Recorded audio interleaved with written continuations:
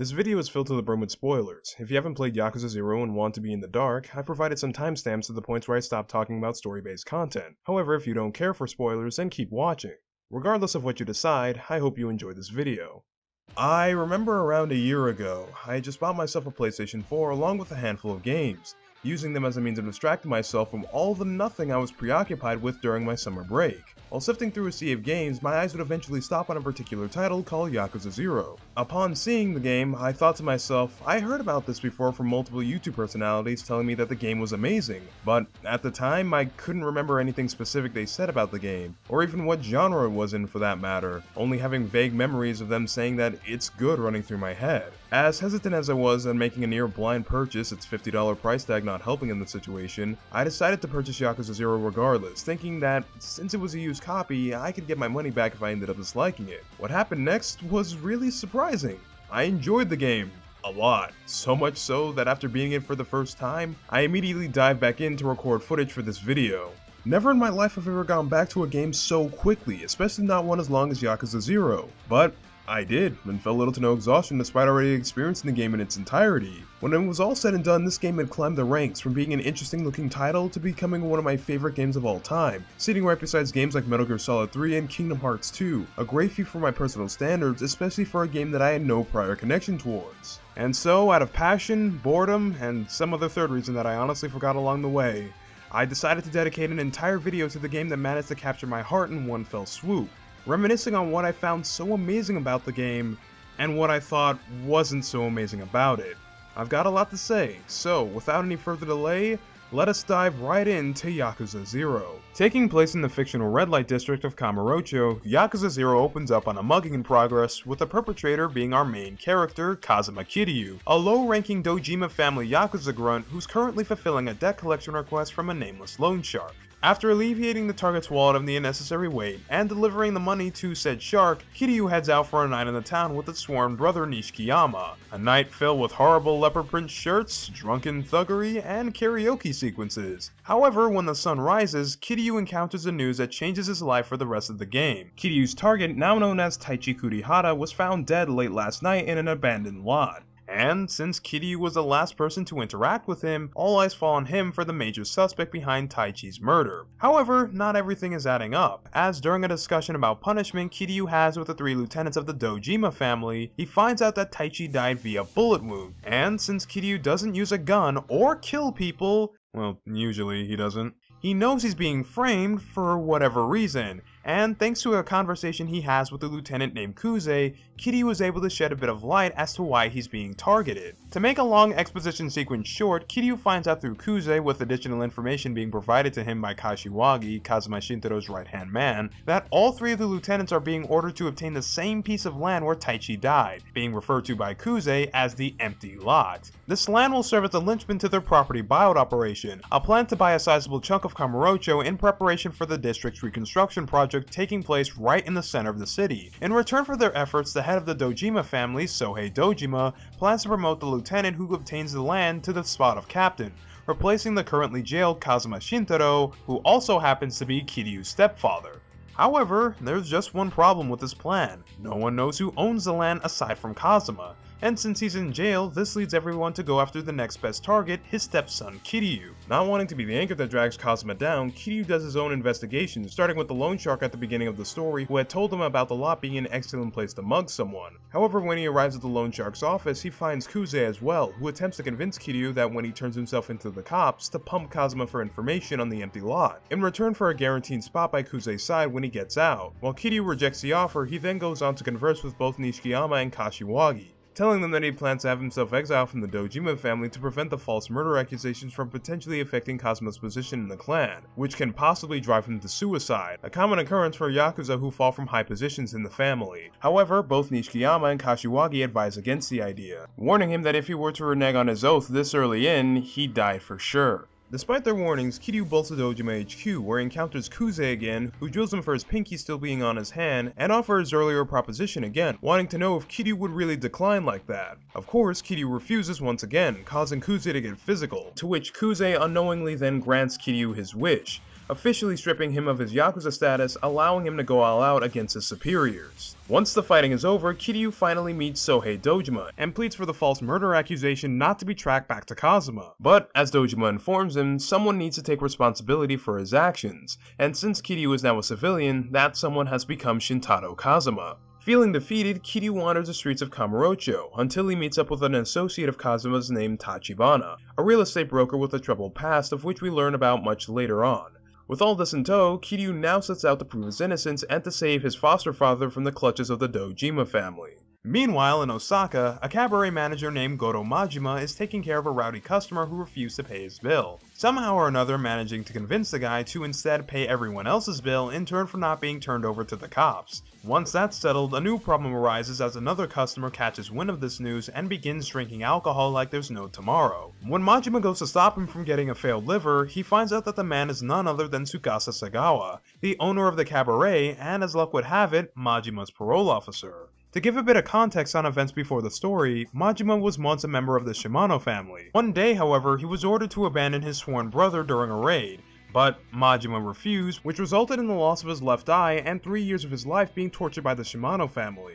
However, for some reason, the head of the Shimano family gave Majima the opportunity to redeem himself by allowing him to manage Sagawa's cabaret and making him collect however much money the family needs. But here's the thing, though despite bringing the cabaret up from the bottom of the barrel and making it into a major attraction that makes money hand over foot, each and every time Majima asks about his exile, he's given a lame response, because Majima is just too dang good at making money for them to let go. However, this all changes when Sagawa gives Majima an offer he can easily refuse. In fact, Sagawa recommends that he does, because if Majima were to go through with said task, it would be something he'd never recover from. The task itself being a hit on a person named Makoto Makimura, a human trafficker who picks up young women off the street and sells them for the highest price. In return for his efforts, Shimano will grant him immediate re-entry into the family, ending his oh-so-hated cabaret escapades. With a reward so enticing, Majima accepts the task in spite of Sagawa's warnings, having only 2 days to complete it with no additional information being provided on Makoto's appearance or where they work in Osaka.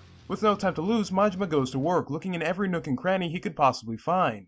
After a hard day of work, asking out college girls and busting some heads at the discotheque, Majima eventually finds Makoto's workplace, a massage parlor near the south end of Osaka. When he enters the parlor, he finds a small blind woman and a grizzly older man, the latter of whom notices Majima's Oni tattoo, but gives him the chance to leave. However, Majima is steadfast in his resolve and begins a death match with the man, assuming that he's Makoto. But thanks to a random Yakuza faction intruding in on the events, Majima finds out that the grizzly older man he just beat up is named Lee, and the small blind woman who's being taken away by Yakuza is Makoto Makimura. The other twist of the story is, there was never any human trafficking going on, or rather none done by Makoto, confusing Majima as to what to do next. In the midst of his confusion, Majima finds himself helping out Makoto from the Yakuza, but struggles in deciding whether or not to let her live or fulfill his assignment, eventually deciding to back down and let the poor girl live. All this action takes place within the first 4 chapters of the story, leaving me speechless from how good it all was. In what seemed like no time, I was able to grow attached to both Kiryu and Majima, hanging on the edge of my seat just to see what happened next to these two.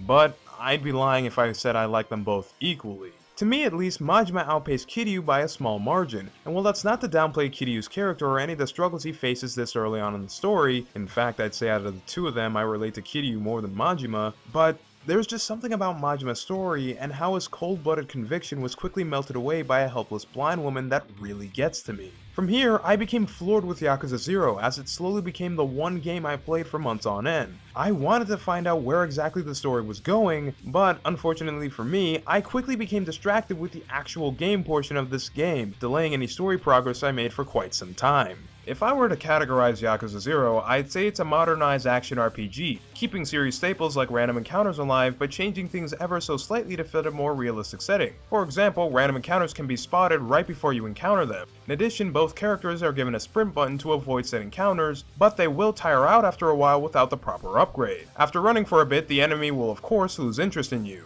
However, if you were to fight them, you'd be in for quite the experience. Upon fighting the enemy, you'll notice that after hitting them enough times, money will fly out of them, to which Kiryu and Majima will pilfer to fund their ex-Yakuza needs. In fact, you get a lot of money from fighting them. Like, a lot of money, sometimes outright doubling the amount you originally had.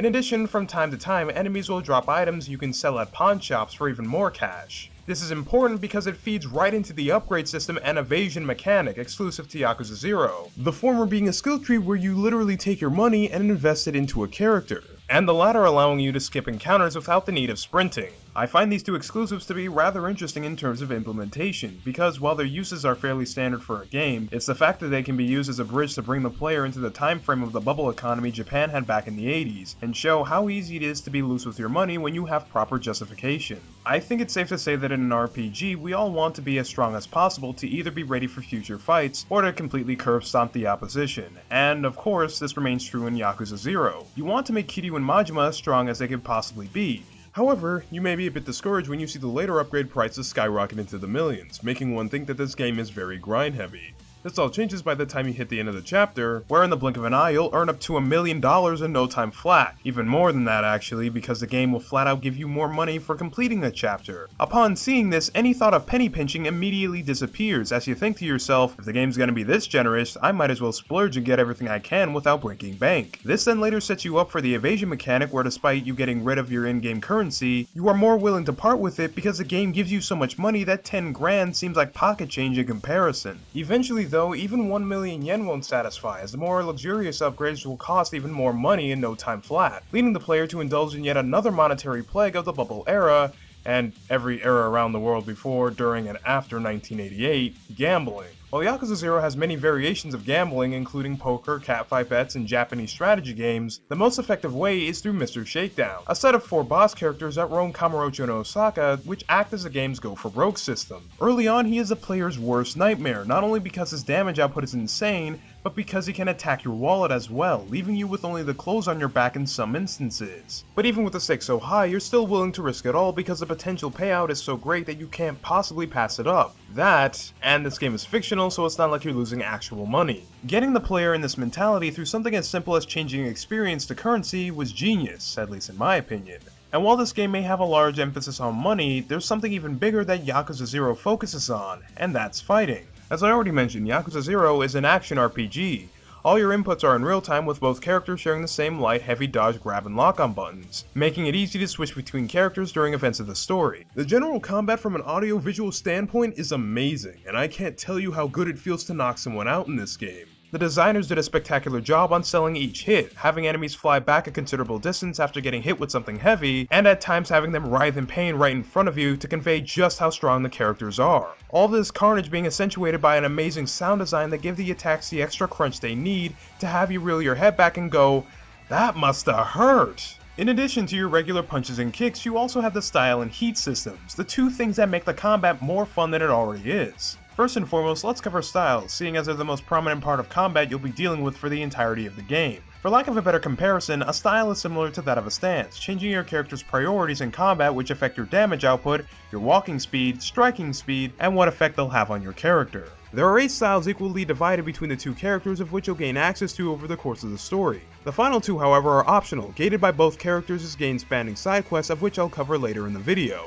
While styles alone are enough to differentiate both characters' playstyle, what's interesting to note is the different ways they both can implement them in a fight. Kiryu, for example, is combo-centric, with many of his upgrades being centered around combo extensions and special combo enders that'll lay out the opposition. What makes Kiryu's style so interesting to use is the sliding scale of power and speed that each one goes through, with Rush being the fastest of them all, but hits about as hard as wet toilet paper, and Beast being the strongest style Kiryu has in his possession, but it causes him to move at the speed of tectonic plates. Brawler is the in-between of the two, giving a good mix of speed and power, becoming my personal favorite in any and all boss fights. As such, you'll be entering most fights as Brawler to feel out the opposition, then switch to either Rush or Beast depending on how the situation progresses from there. Now, when it comes to Majima, he doesn't exactly have the combo ability of Kiryu. Instead, Majima's styles are centered around what the opposition is currently doing and what move you can use to stop them from doing it. For example, despite Majima's Thug style being more or less the same to Kiryu's Brawler, Thug has an option to instantly disarm and confiscate a gun wielder's firearm, while Brawler doesn't, having to take them out the old-fashioned way. This distinction is important because gun-wielding enemies are some of the most annoying in the game, as they can topple your character over, leaving them unresponsive to your inputs for quite some time. While their health is typically low to compensate for the headache they pose, having a move that instantly turns the table on the opposition is incredible. Similar things apply to Majima Slugger and Breaker styles, as despite sharing similarities with Kiryu styles, they ultimately follow their own game plan of disarming the biggest threat in the room, either by taking away their weapons or by breaking them entirely. While styles on their own are pretty fun to mess around with, they also play into another mechanic known as heat, which is the large meter sitting right underneath your health bar, that fills whenever you successfully land an attack or drains whenever you are attacked. Heat can be filled up to 3 stages, each stage giving you a significant boost in your overall speed and giving you access to certain moves. However, when you build up enough heat where your character begins to emit an aura around their body, you'll gain access to heat actions, context-sensitive attacks that'll do insane amounts of damage once activated. Heat actions are by far one of the most fun things in the game to mess around with, sometimes providing you the most brutal of carnage to the most nonsensical of beatdowns, and with over 100 different heat actions to perform, you'll be preoccupied for hours on end. However, activating a heat action has an expense. Using so much heat will knock you down in stages, some of them bring you right down to stage 1, which is the worst stage to be in, no questions asked. Stage 1 are Kiryu and Majima's base form, so to speak, and in it you have no speed buffs, making every style harder to get off the ground as you can get knocked out of attack strings more easily due to your attacks not coming out fast enough. Now, using heat isn't as punishing as I made it sound, as you can use items at any point in a fight to refill your heat gauge. However, it's best not to go willy-nilly and waste these items on the same powerful looking heat actions because the game does scale down damage depending on how many times you use that heat action during a fight. The scale down damage being rather significant to boot, dealing less than half max damage within 2 uses. Combat has one more tiny inclusion to it called weapons, which depending on the type of person you are can either act as your ace in the hole for certain scenarios, or collect virtual dust in your inventory. Speaking personally, I found myself falling into the latter category, as while weapons can give you bonus effects like guns toppling enemies over, or tasers paralyzing the opposition, they all have a very limited moveset in comparison to your regular styles. But you probably won't notice that due to how fast they break when used in an actual fight, leading you to seek out repairs on a somewhat regular basis. Thankfully though, you don't have to repair all your weapons, as a majority of the time Kamurocho and Osaka are just littered in objects to which you can use at your discretion. I acknowledge that weapons are definitely useful in a pinch, but I just find the process of repairing them along with their limited movesets to be a deal breaker, especially considering the other options the game provides to you with little to no cost. Speaking of things I didn't get much use out of, Yakuza 0 also has an armor system. Armor in Yakuza 0 feels rather inconsequential in terms of combat, as in they make your numbers go up, but at no point does it ever feel like there's a significant difference in the damage you do with or without your armor on. Instead, you'll be using armor for its secondary effects that they have in the overworld, like having an enemy tracker so you can find Mr. Shakedown more easily, or a card tracker to find these loot cards so you can go watch more soft core videos. That being said, there are some secondary effects that do help you out in combat, such as paralysis and bullet protection, but I can't say how effective they were because during gameplay, I forgot they even existed. However, combat isn't all there is to Yakuza 0. As you'll quickly find out, there are so many things you can do within a few seconds of exploring the city. Conversely, from an open world game, Yakuza 0 has 2 small cities to explore, both of which take around 8 to so minutes to traverse in their entirety. But what the game lacks in scale, it makes up for in sheer density, as there are a lot of things to do and a lot of mini games to play, such as the aforementioned gambling and catfight bets with the addition of shogi, fishing, mahjong, and karaoke. You can even visit various restaurants and supermarkets, play the oddly addictive Pocket City Racing with a bunch of kids, or with the emulated rigs of classic Sega games like Outrun, Space Harrier, and Fantasy Zone. It's cool to see these citizens have a place to relax and enjoy themselves, and seeing as there's a lot of variety and activity in both cities, it's easy for me to believe that multiple people live there. Because, well, they do. At least in the case of Osaka. Unfortunately though, nothing is perfect, and as far as the world design for Osaka goes specifically, it can get pretty iffy when it comes to fighting. See, what happens when a fight is initiated is that the game forms invisible walls around a specific area that prevents you from leaving. While this by itself isn't so bad, you also have to factor in the rather tight passageways of Osaka, which cause the invisible walls to get even closer than they normally would be, restricting the camera's movement in certain scenarios. Now, to be fair, I've only noticed this problem during Mr. Shakedown fights, and a very few number of them at that, seeing as they require much more defensive play to take on properly. Not to mention that Osaka is a recreation of an actual physical location, so some growing pains from this transition are to be expected, as cities are meant to be lived in and not served as battlegrounds for cool street fights, although that's not to say they can't do both at the same time. Another problem I'd like to mention are the visuals, which are a mixed bag at best. Sometimes the graphics look amazing, going as far to show incredibly small details on a character such as their individual pores, and outside of major cutscenes, the graphics look no better than a late PlayStation 2 title. Now, to be fair, Yakuza 0 wasn't developed for the PlayStation 4, but for the PlayStation 3, then was later ported to 4 for Western releases. But even with this in mind, it doesn't exactly save it from criticism, as things like texture work or in-game models outside of the main cast, and some animations look like they were rushed out of a gate to meet a deadline. It's not a deal breaker by any means, but it's a very noticeable part of the game that's pretty hard to ignore. One of the last things Yakuza 0 has to offer in terms of gameplay are the sub-stories, which can be accessed by running around certain sections of Kamurocho and Osaka. None of these sub-stories have any bearing on the overall story, and are often extremely zany adventures that Kiryu and Majima get into while walking around their cities. In fact, these sub-stories are so damn zany that they run headlong with the uber-serious tone of Yakuza 0's story. This creates a tonal dissonance between the narrative and the sub-stories that's honestly so jarring it's hard not to do a double take when you first encounter them. For example, in the story you can have a serious conversation with Tachibana discussing his harsh childhood, only to then run into a man known as Mr. Libido, where he asks you to show him pictures of hot girls, and shares with you who he thinks is the best looking actress he's found in recent memory. Strange as it may be for a character like that to exist in a game so dark, the weirdest part about all of this is that it works extremely well together. Sure, Yakuza 0's sub-stories can have a consistent tone with the narrative, making everything super serious and somewhat depressing, but I think it's better that they went this route, because it provides a break in tension for the literal hour or so the player just spent listening to, or in my case reading, some heavy dialogue involving racism, torture, trafficking, and the list goes on. This does wonders for keeping an extremely long and dark game feeling fresh and fun. The best part about this is that it's entirely optional, so if you're the type of person that wants the story to be serious without brief moments of levity, you can have that completely uninterrupted. Among the sub-stories are two particular adventures that can span the whole game, in which completing them will get you Kiryu and Majima's final two styles, the Dragon of Dojima for Kiryu and the Mad Dog of Shimano for Majima. First and foremost, let's talk about the Dragon of Dojima, seeing as it's the one that'll replace all your regular styles in no time flat. To put it simply, the Dragon of Dojima incorporates aspects of each of Kiryu's styles and puts them into one, making it a jack of all trades. Well, this means that it doesn't specialize in any one thing and it doesn't have the unique abilities of the singular styles. The Dragon of Dojima style makes up for it in utility, as you have everything you could possibly want at your fingertips. The Dragon of Dojima style has great speed, good damage, mid-combo command grabs, on-the-ground grabs, counters, and an awesome white aura flowing around you whenever you reach max heat. The Mad Dog of Shimano style is Majima's most offensive style, having little reactionary moves as it works on dealing a lot of damage with his lunge attack, which puts Majima into an auto-run state.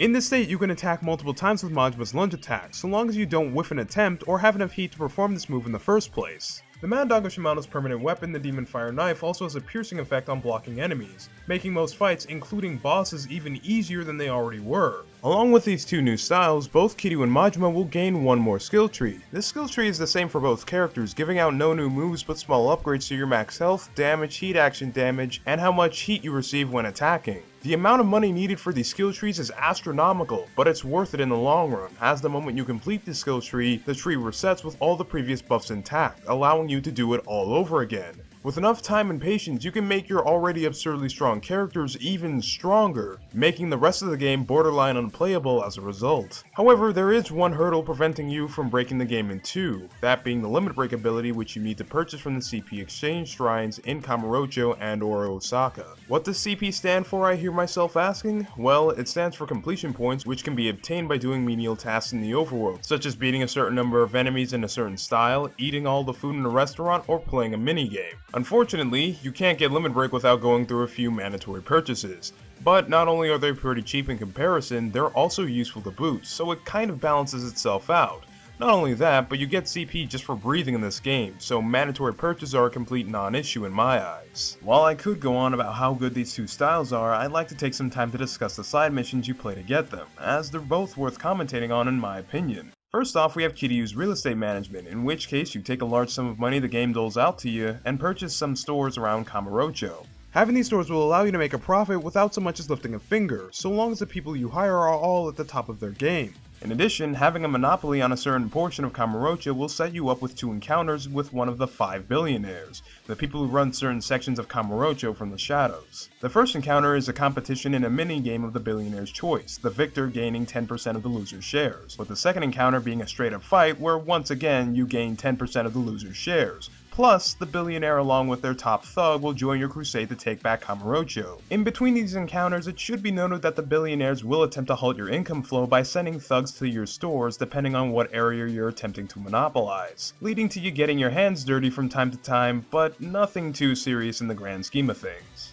What really makes the sub-story for me is that not only do the 5 billionaires join your side, but most of the citizens throughout the sub-stories join you as well. This also happens in Majima's sub-story to a degree, but to me, here it feels a little more like a community coming together to uproot the dark hand taking hold of Kamurocho. However, I can't really say I enjoyed this beyond its initial few minutes, as the real estate sub-story has really nothing going for it, consisting of you waiting on time limits to end so you can get more money to buy more property. Now, to be fair, you can upgrade said time limits at shrines so that they take less time to end. And for this sub-story only, you are allowed to run out and do other activities as well, so you have something to do to kill time. But this can only last you as long as you have other activities such as sub-stories to complete. If you don't have any, or they become hard to find due to their dwindling numbers, you'll find yourself anxiously waiting for time limits to end. Majima, on the other hand, has it a lot better in the Cabaret Club, as the side quest is much more involved than Kiryu's is. In the Cabaret Club, you can hire a set number of girls to work the staff for the night. How it works is that you set them up with your customers and wait for the girls to call you over, in which case you have to memorize their hand signs in order to have a certain amount of their health refill, along with boosting the customer's mood. While the game does want you to remember these signs, there's no harm in waiting a bit if you forget them, because the game will tell you what the girl wants, but her health won't regenerate nearly as much, nor will the customer's mood get a boost. Upon helping the girls out and getting the spirited customer to spend more money, a small bar will fill up, allowing you to activate Sunshine Fever, which will cause the customers to go on a spending frenzy for a short period of time, and result in you getting a bigger payout by the end of the workday. Note that Sunshine Fever can be filled up to 3 bars, each level increasing the amount of customers it affects. However, despite this, I found it best to let it rip as soon as you get it, for reasons I'll explain in a second. Just like Kiryu, Majima will be going up against 5 Cabaret Club owners, this time gaining a monopoly on fans in the area of Osaka. This competition occasionally leading you into a fistfight with a club's owner. In terms of competition, the only way for you to win is to have a higher payout at the end of the workday. Now, for the first 4 managers, this is pretty easy all things considered. In fact, it's so easy you'll be able to use level 3 Fever without a care in the world. But for the 5th and final Cabaret Club battle, don't even think about it, as their Fever bar moves way too fast to compete with, as it uses full effect of the opposition's exclusive ability, in which case they can steal away your customers. That is, unless you activate your own Sunshine Fever and use its ability to hunker down 2 customers at a time, while simultaneously depleting the opposition's bar by a small portion, giving you some leeway in the battle. Now, the Cabaret Club has a lot more to it than what I'm mentioning here, such as dressing up the girls, going out with them, and paying attention to the customers' requests. But, aside from the dating portion, I didn't pay too much attention to the other features because they were so simple as look at the smiley face or double circle, and do said option no matter what the game told you to do in the instructions. On top of this, dating the girls gives Majima a straight shot to the karaoke bar, where Majima delivers his best performance yet.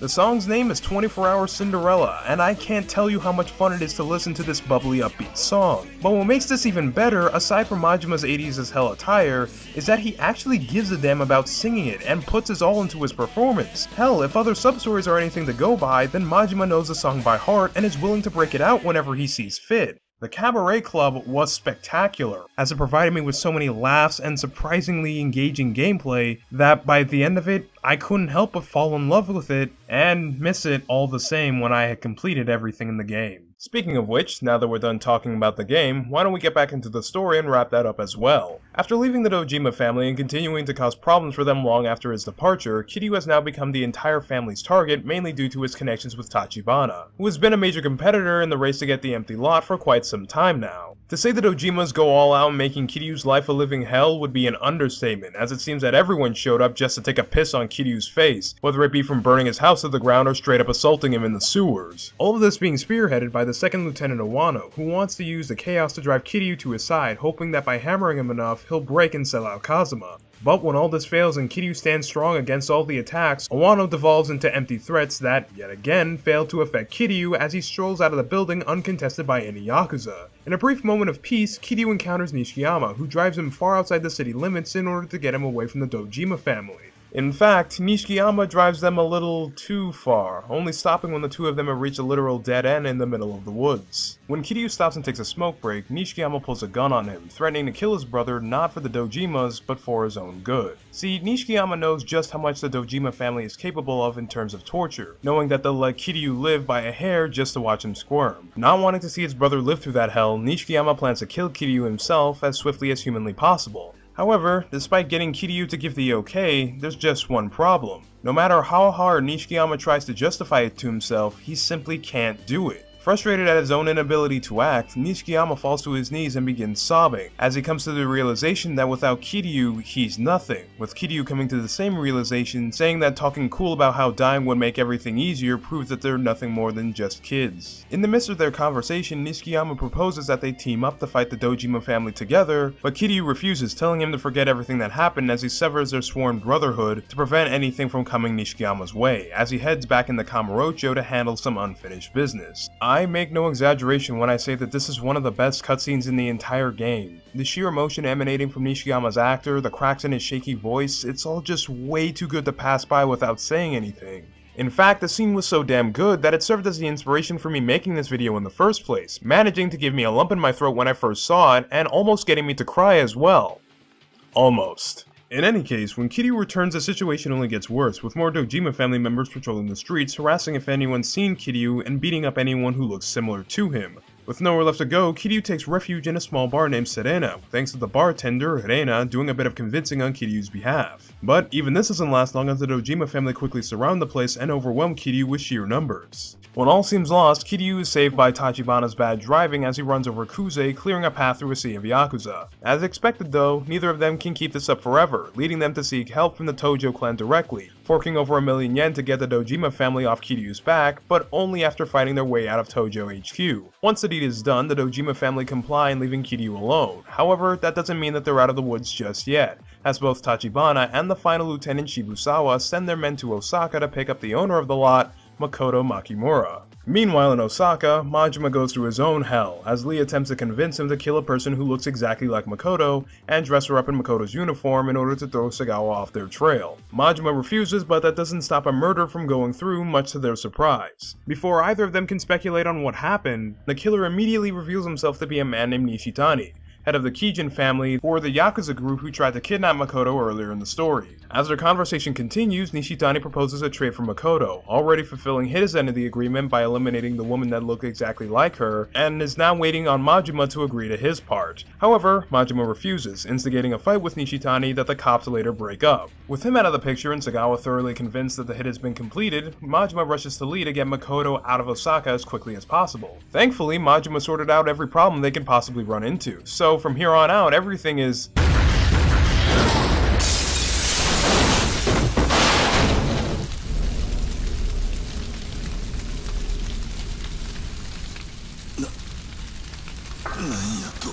Did I forget to mention the part where Majima thinks Sagawa doesn't buy their lie? Because he doesn't, and he ends up killing Lee for Majima's betrayal. Injured from the force of the explosion, Majima is pinned to the ground, unable to stop the approaching Sagawa, who readies a gun at the unconscious Makoto. But, as fate would have it, she's saved by an unknown shooter, who ends up kidnapping her himself. After being taught a lesson by Sagawa, Majima goes out looking for info on the stranger, finding out thanks to Nishitani that the shooter is named Masaru Seta, head of the Nikyo Consortium, an underground group that operates for the Tojo clan, doing jobs that even Yakuza don't want their name on. Despite the foreboding message and the assailant that ends up killing Nishitani, Majima makes a beeline for Seta, with Sagawa forcefully tagging along for the ride. Once there, the two split up, leaving Majima to encounter Seta alone. After beating Seta's face in, he immediately complies to almost all of Majima's demands, telling him why Yakuza are chasing after Makoto, but not where he's put her, asking Majima to trust him that she's in good hands. While Majima does hesitate, he ultimately puts his faith in Seta, but Sagawa on the other hand, doesn't, as he shoots Seta in the back and takes a business card from his breast pocket, revealing both Kiryu and Tachibana's names as well as their workplace being stationed in Kamurocho. As we cut away from this scene, we see that earlier in the night, Kiryu and Tachibana's right-hand man Oda had taken Makoto to Kamurocho. However, despite having a head start in the competition, they're intercepted by Shibusawa, who begins a massive firefight over the highway, forcing Kiryu and the others to duck inside a construction site to shake off the heat. At the construction site, Oda attempts to kill both Kiryu and Makoto, but is surprised by a hidden blade in Makoto's cane, courtesy courtesy of Seta.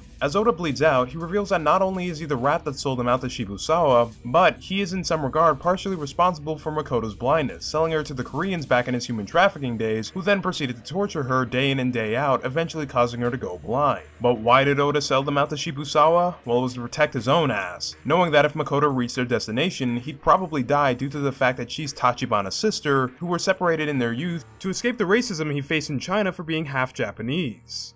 And more than likely wouldn't let something like this go unpunished, except he totally would, as we see in a later cutscene. Regardless, he conjured this whole scheme hoping to use Shibusawa as the fall guy for the murder as he got off scot-free. But in the midst of explaining this, Oda has a change of heart due to Makoto being an actual angel and ends up distracting Shibusawa, asking Kiryu to tell Tachibana that he loved him, which allows Kiryu and Makoto to flee to Kamurocho, finding sanctuary in a hobo camp behind some washrooms in the upper right corner of the city. Once settled in the hobo camp, Kiryu runs over to Tachibana, attempting to bring him over so Makoto can sign the property to him. At Little China, as Kiryu tells Tachibana of Oda's demise, Tachibana informs Kiryu that he's figured out the person who's framed him to be none other than Sohei Dojima himself, wanting to frame Kiryu so that he had an excuse to kick Kazuma out of the clan, as he's been the one thing preventing him from obtaining the head seat in the Tojo clan. But as Kiryu gets Tachibana to leave, they're ambushed by a man who Tachibana manages to identify as the best Chinese assassin, Lao Wei. His presence in Kamurocho tipping him off that he was the man that killed Taichi earlier in the story.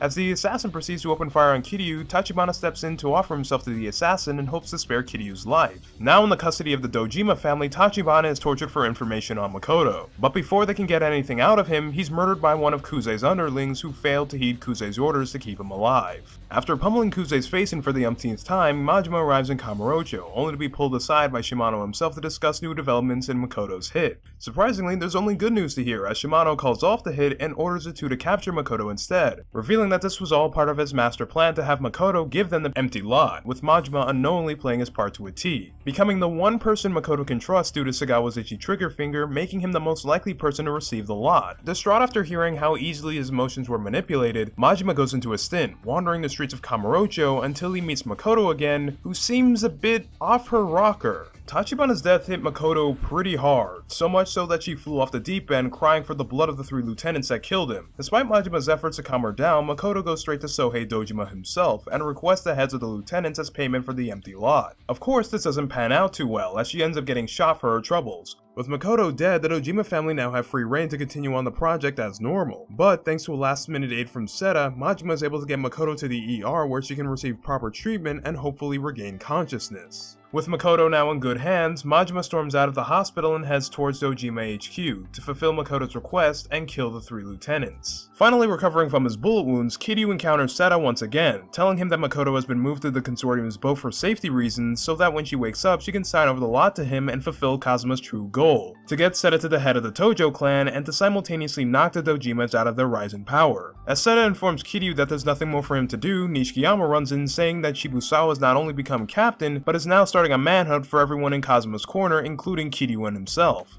As they go to warn Kashiwagi, Kiryu encounters Kusei, again, and proceeds to beat his ass, again. Despite the tone of my voice, I really do enjoy this fight a lot.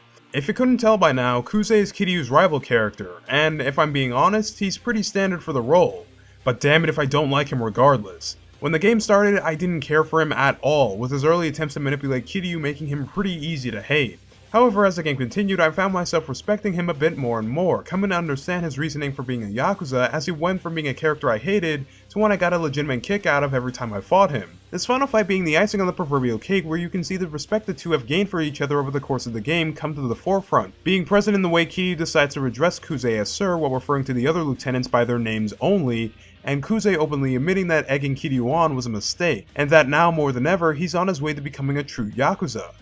It may sound kinda cheesy, but this line put a huge smile on my face when I first heard it, as it gave Kiryu the recognition he rightly deserved. But, as Kusei finishes complimenting Kiryu, he informs him that Shibusawa used the injured Makoto to lead him to Seta's boat, and is planning on killing her, Seta, and anyone else associated with Kazuma. With no time to lose, Kiryu races down to the boat to rescue Makoto, encountering the rest of Shibusawa's men at the docks. Thanks to a last-minute assist from Kashiwagi, paving the path clear of any opposition, Kiryu makes his way to Shibusawa where he reveals his motivation for starting a war with the Kazuma family. As Shibusawa puts it, he's attained just about everything he could possibly want in life. However, there is one thing he currently lacks: glory. Learning from his father who committed suicide working his ass off for a corrupt politician who later threw him under the bus, Shibusawa decided to do away with effort and snuff out the biggest fish in the pond, being Kazuma, along with the heir to his ethos being Kiryu. That way he can obtain all of his glory and in the process draft his own title, becoming the Dragon of Dojima. Of course, this infuriates Kiryu as he tells Shibusawa that the blood he spilled to make such a title was unnecessary and that he could have drafted with his own blood, to which Shibusawa points out that the blood of others is exactly how Kazuma started on his path, and how he continues down it to this day, knowingly sending guys like Tachibana to an early grave by having them stick their neck out to prevent Dojima from getting any more power.